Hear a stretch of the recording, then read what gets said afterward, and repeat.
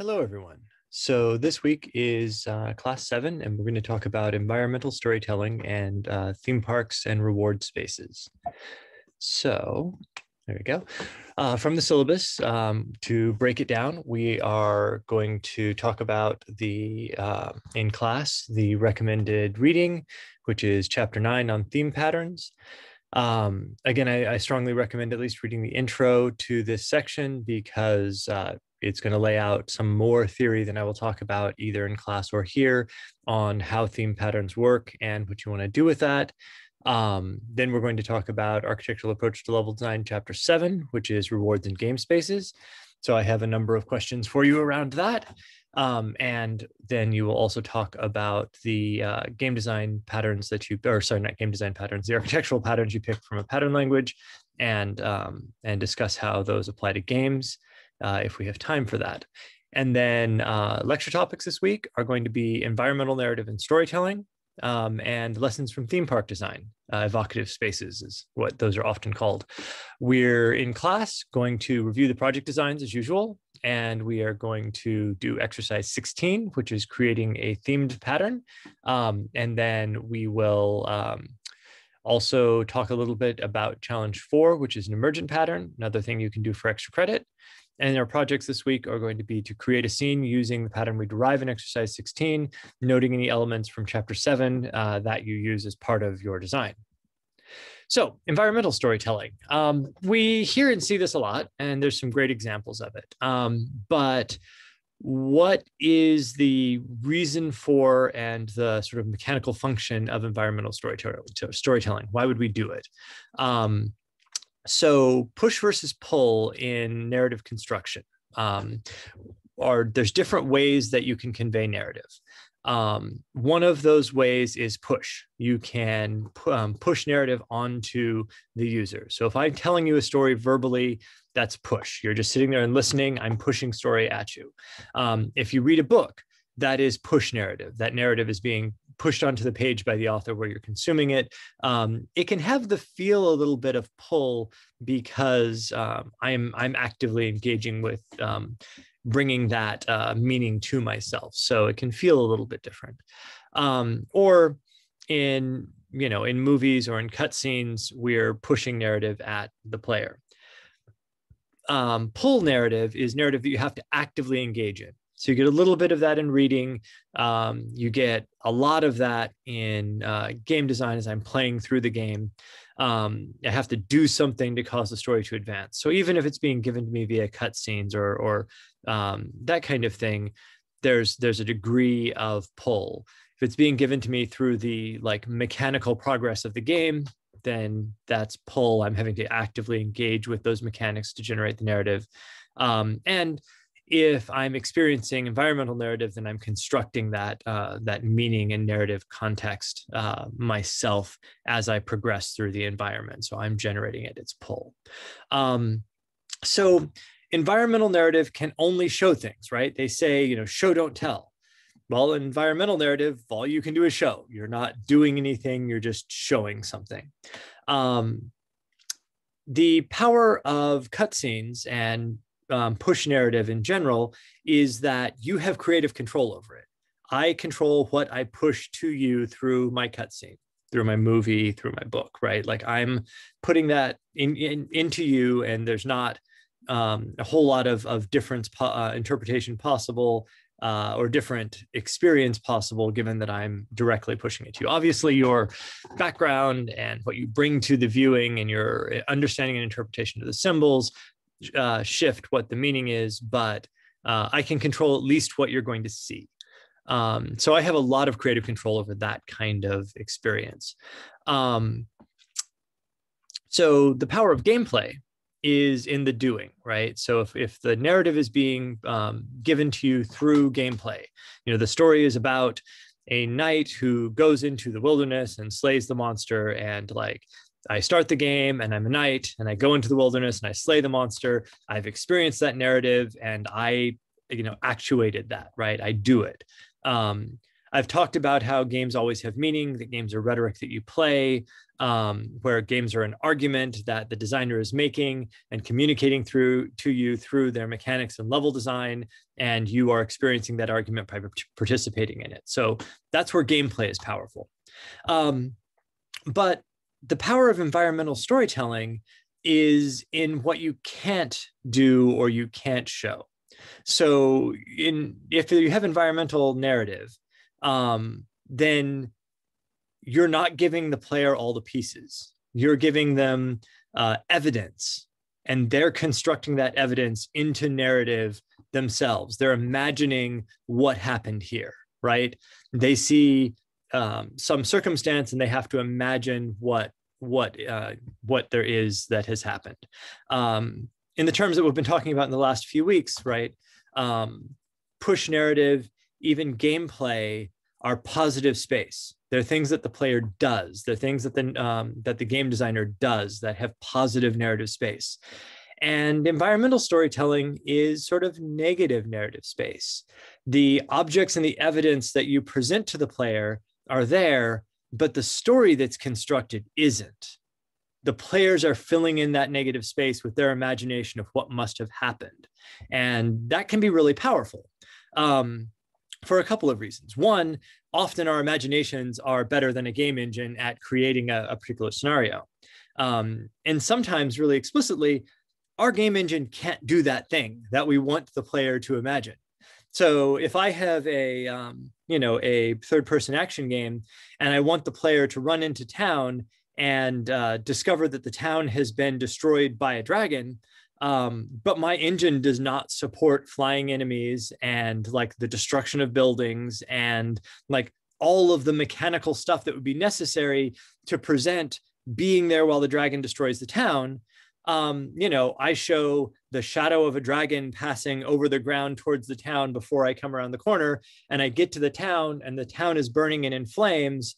I talk to different NPCs and they describe the events that happened to them, or I, see the ravaged town and the dead villagers and whatever.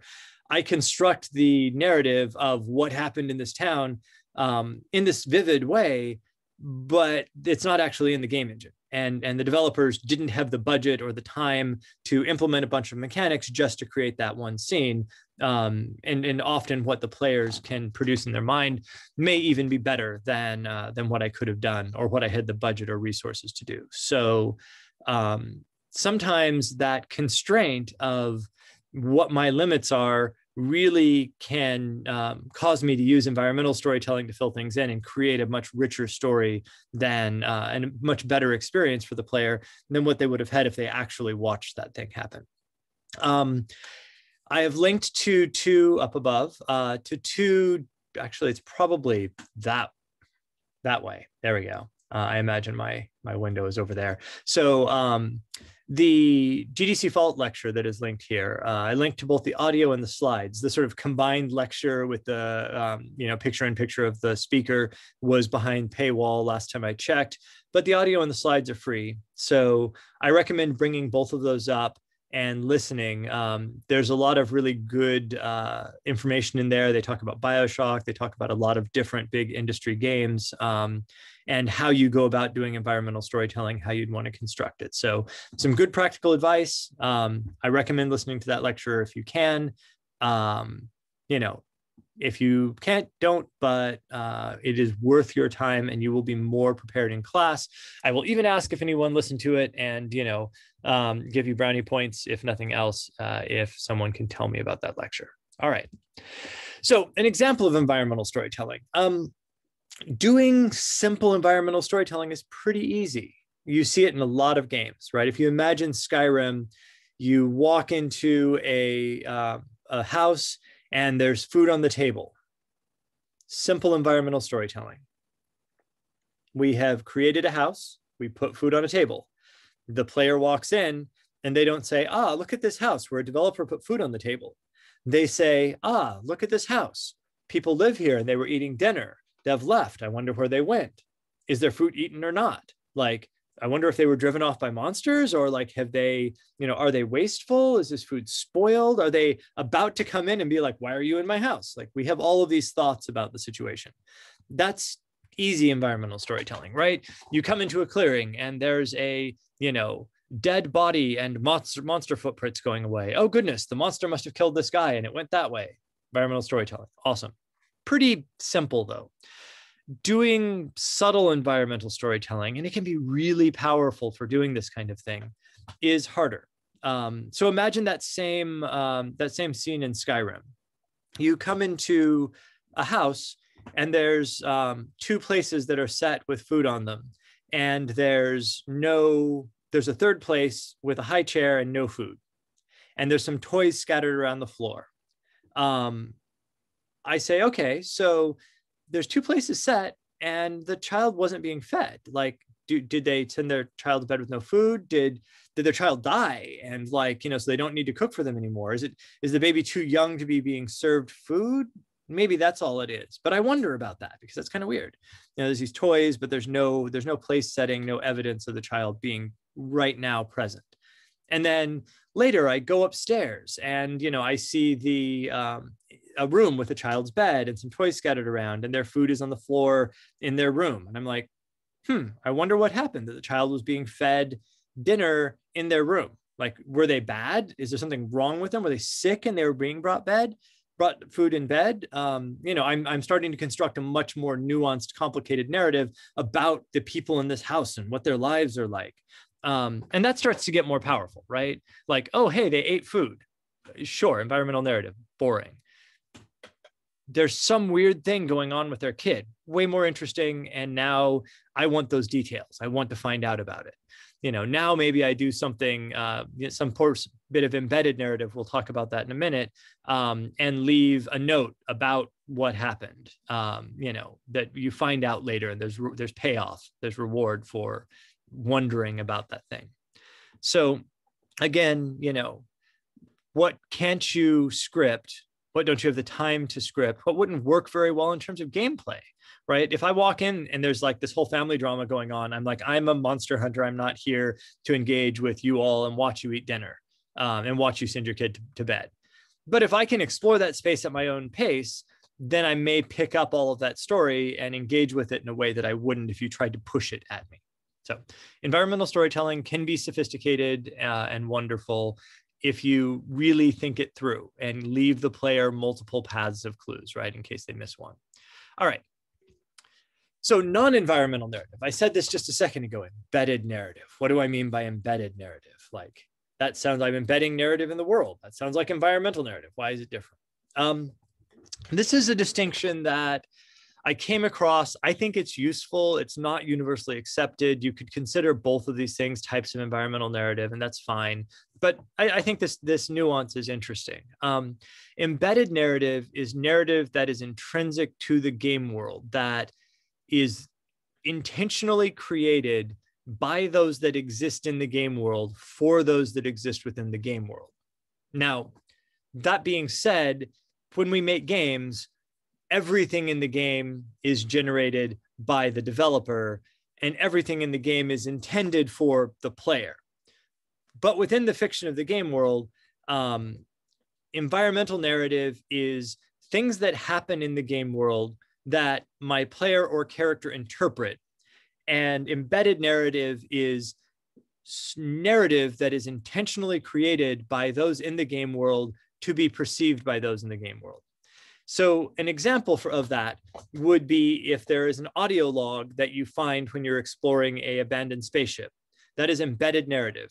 The character that left the audio log left that audio log either for their fiance or their captain, or like the person who might come along and actually pay attention to the fact that their ship has been destroyed by aliens and wants to know what happened. Incidentally, the player is also getting that narrative, but it's aimed at someone in the game world. Another example in the real world would be, a mural on a church wall or mural in stained glass, right? Telling the story of a particular religious occurrence or historical occurrence. That is something that the person who built the church put that narrative onto the wall for people who came into the church to experience. That is embedded narrative.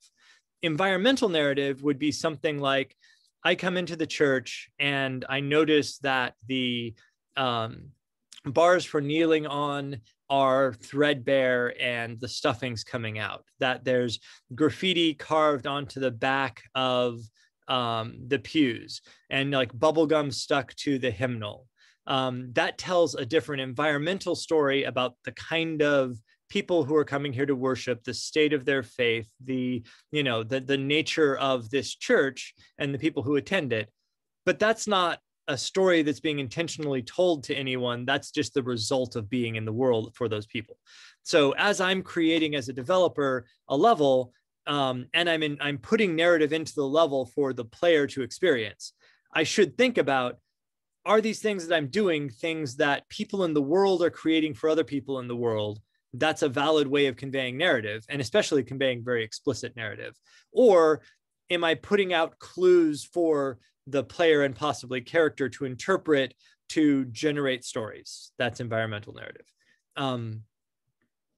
It's a subtle distinction, but it's one that I find useful. So when you are thinking about non-environmental narrative, when you're thinking about how you're building your game world, what's your starting point? How are you constructing the world? And this was the mention of the idea that Tolkien built his world based on language. His starting point for constructing all the layers of meaning of environmental narrative in his story was language.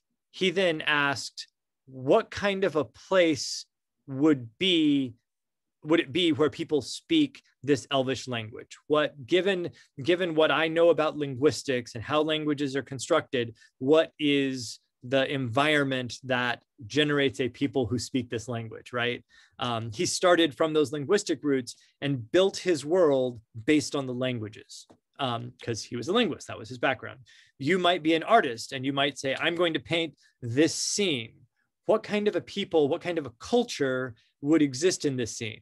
What kind of language would they speak? What kind of activities would they do? So as you're building out the world, you can have any different starting point that is facilitated by your background, but you need to think around all of the other possibilities when you're fleshing out that environment and creating the textured story of that world. So pick your starting point, work outward from there. Let's see, narrative context, redefining the meaning of a mechanic. So in this case, if you think of, running, if your narrative context is this is a game about the Olympics and you are training to run as quickly as you can and leveling up your character to be able to compete in some competition, then the meaning of running is about striving for something great, and running faster or more slowly is about like your success and your pride in your your in-group, whatever it is. If you're making a story that is about being chased by terrifying monsters that want to eat you, then the meaning of running is about escaping doom, about fleeing towards freedom. That same mechanic of this is a game about running has very different meanings based on the context. Space is the same kind of thing. If you make a game that is about being committed to prison and trying to escape, it's a great escape kind of prison caper, or like a slice of life about how horrible it is to actually be in prison because it's awful. So you're making a game about that. It's about being in prison.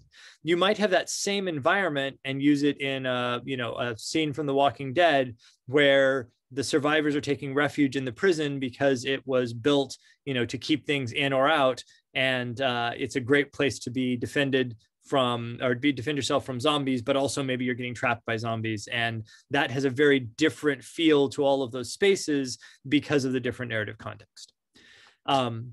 Emergent narrative is where the player is bringing the meaning, where you're providing them with a number of different elements, and they are combining those elements to generate meaning based on their play of a game.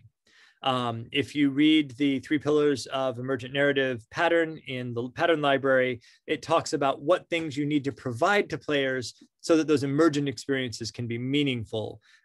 Because if you call it a emergent experience when you randomly spawn monsters into the game world, and the player wandering through the game world has to fight the monsters, and hey, they're having emergent battles. Those battles have no context. They have no motivation. They have no repercussions on the game world. They have very little meaning to the player. What do you need to add to the mix if there's a emergent narrative to allow the players to create meaning? Again, 3 pillars of emergent meaning talks about one idea of what you might want to add. And then player-defined stories are emergent narrative, and what kind of stories the players tell are going to be based on both the mechanics of the game and what kind of game space is created. So, if you create a lot of battle arenas and you have a lot of monsters in the world and a lot of combat mechanics, the stories that players tell about your game, the stories that emerge from that gameplay are going to be all about fighting things. If you have a game that has a lot of complex dialogue and morality options and choice-based gameplay, this kind of stories that are generated by that gameplay are going to be about what kind of choices you made. So those kind of emergent stories that happen within your game are going to be defined by how you build the game, even if they're things that emerge based on player behavior. Cool.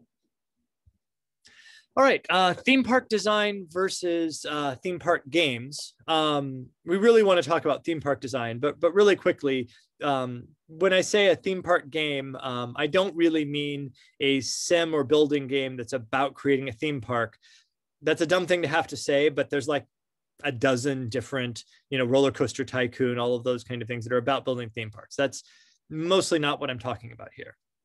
A theme park game would be a game where there are many different large set pieces, thematically constructed areas, and the player can maybe choose which area to go to engage with, what parts of that theme and thematic interaction they want to participate in. but it's all largely constructed by the developer for the player to explore and sort of ride the tram around the theme park and run into all of these different themes and events, and giving them more choice about when and how to create those things, but within limited, focused environments, largely focused on creating thematic, powerful set piece kind of situations. So those are theme park game. When I say theme park design, I don't mean designing a theme park game. I mean literally designing an actual theme park. You might say, well, but theme parks aren't games, Professor. Why would I spend time studying building something that's not a game? And the answer is that theme parks are really expensive to build. And they're probably the physical constructed space that most closely resembles a game. And the amount of money put into them is far higher than that put into any other constructed space. I mean, you could argue that like escape rooms are physical spaces that are game related. Even sports stadiums are physical spaces that are game related. But the kind of narrative or interactive games that we create with complicated stories and very targeted thematic construction are most closely related to theme parks.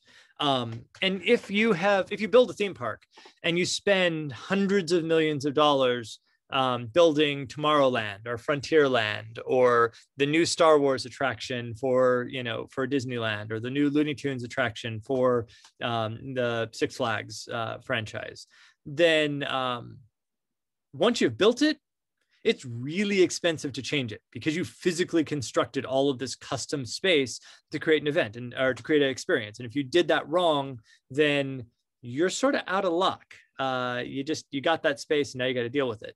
So before people build theme parks, they really carefully think about where they're going to put a wall.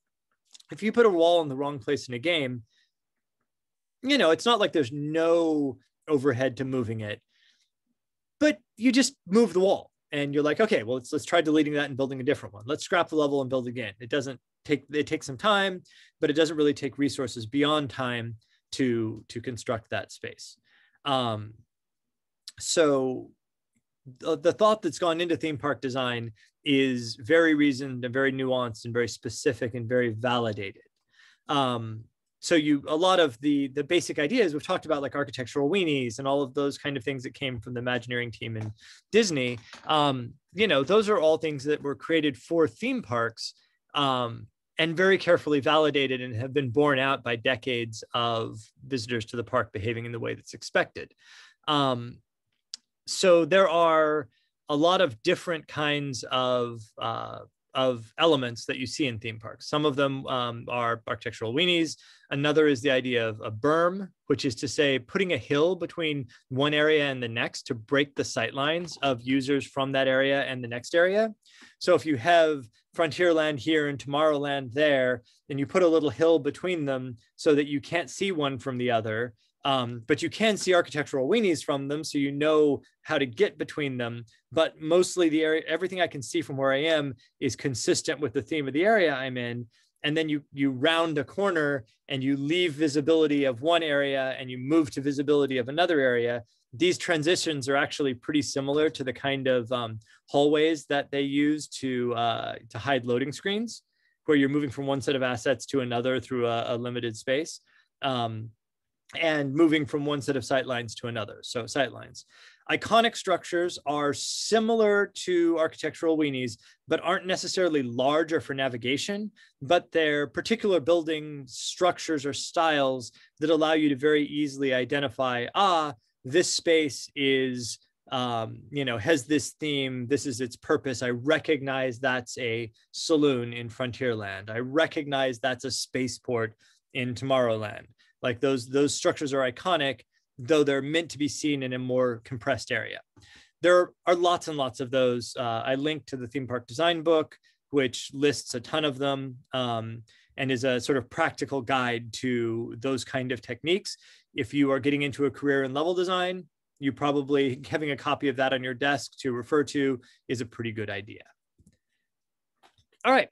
And lastly, what is a theme? So just to be clear, when we're talking about theme, I've been saying it a bunch and we're about to do an exercise based on it. Theme can mean different things. As a noun, a theme is an idea that recurs or pervades a work of art or literature. So that is the classical style of the theme of man versus nature in this game, the theme of man versus man, the theme of, the eternal ineffability of loss or whatever. Those are themes. But also to theme something as a verb is to give it a particular setting or ambiance.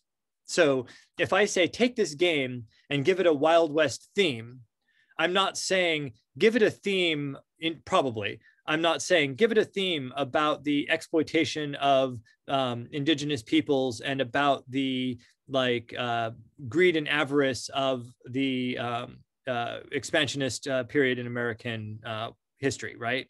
I'm probably talking about, I'd like to see cowboys and I'd like to see stagecoaches and I'd like to see train robberies. Like, give me Red Dead Redemption. So theming, give it a fantasy theme, give it a sci-fi theme, give it a post-apocalyptic theme. You may very well be giving it both a literary noun type theme and a shallow verb type theme that are in concordance with each other. And that's going to be even more powerful. But recognize that there's two different things there and that they aren't the same. They aren't talking about the same thing. All right, just to wrap this up, we're going to do show and tell next, and then we will talk about the readings and discussion. Again, glance down at the presenter notes below this slide, because I talk about, I hint at some of the answers that I'm hoping to get for these things. This is also going to involve a little writing exercise and then answering questions to that, more analysis. You can't just regurgitate what I said in the lecture. And then we're going to do exercise 16, which is the theme pattern. And we'll talk a little bit about how you go through that process. Again, look in the Pattern Language for Game Design book to read about how I did this pattern. And you'll find the results of my application of the pattern at that link on exercise 231, or sorry, pattern 231. Also, if you need extra credit and you're interested, the exercise that I did to get the 3 patterns of emergent narrative that I mentioned is this challenge 4 emergent narrative pattern. So if you would like to think about emergent narrative, this is another advanced pattern. It's hard. You're not required to do it as undergrads, but if you want to get more out of the class, here it is. All right. And then your assignments, write a paragraph for each of your readings. They're all listed there.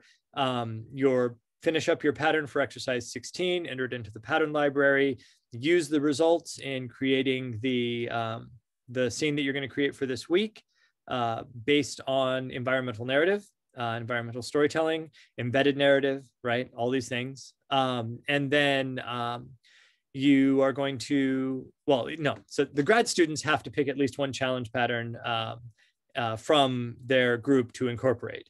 You don't have to do that. However, if any members of your group do create a challenge pattern and you do incorporate it, your whole group will get extra credit for that. So it might be worth it if you have one go-getter in your group to have them do this extra pattern and incorporate it and mention that and reap the benefits for your whole group. All right, I will see you all in class either tomorrow or on Thursday.